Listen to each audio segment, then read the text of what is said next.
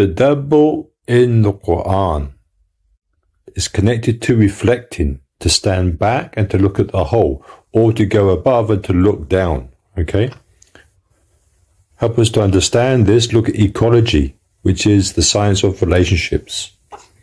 That's why in Heartsea we do lots of these nature activities. The sit spot.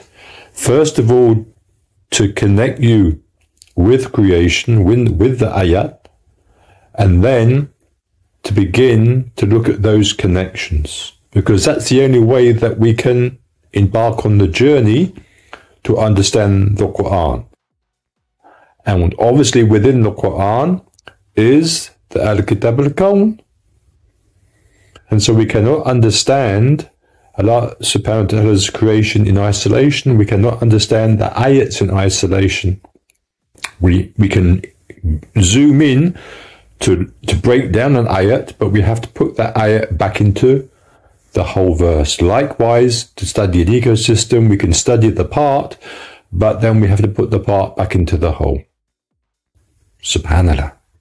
Once you begin this journey, it will transform you. And what better time to do it in the month of Ramadan. Assalamu alaikum. يا إله الكون يا المولى العظيم